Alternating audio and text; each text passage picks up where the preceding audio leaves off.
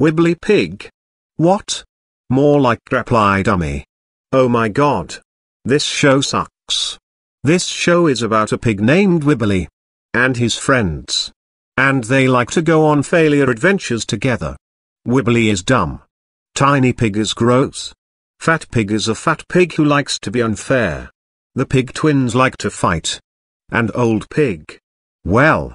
No one gives a crap about him. The animation is terrible.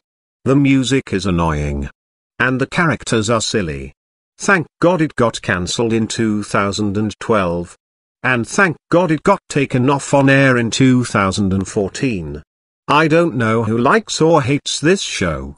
So screw Wibbly pig. And screw the Dragwas.